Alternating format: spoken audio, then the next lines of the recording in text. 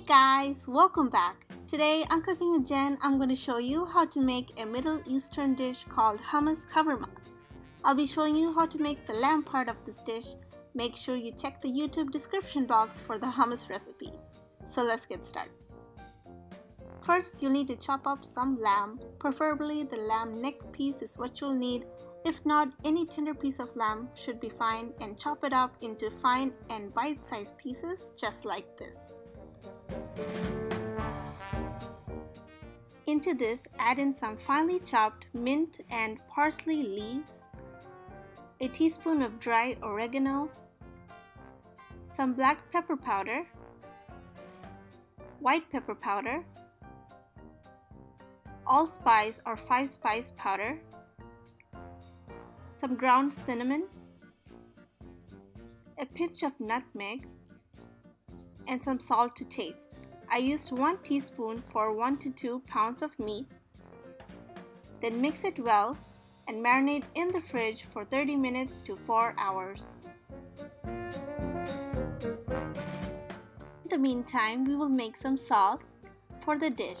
So in a bowl, add in crushed garlic and some salt to taste. Add in squeezed lemon juice, some chopped parsley and green chili. If you have white wine vinegar laying around in your kitchen, add in a teaspoon of it for extra flavor and set it aside.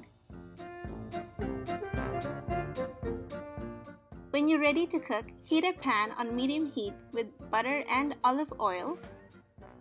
Add in the marinated lamb and saute for 2 to 3 minutes. 2 to 3 minutes is the perfect time you need to make this lamb really juicy. It also means it's going to be medium well cooked inside, so you will see a little bit of faded pink, but that's okay.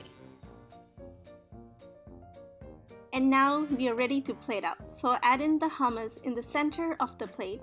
You can request for a hummus recipe if you want it really early, but I will be posting one really soon, so stay tuned for that. Then put a hole lightly in the middle using a spoon and add in the lemon sauce and the lamb.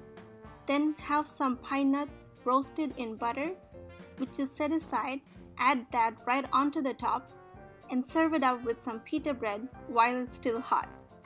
If you like this video, then don't forget to click the like button and follow us on Facebook. If you're new to my channel, welcome! Make sure you hit the subscribe button to see more videos.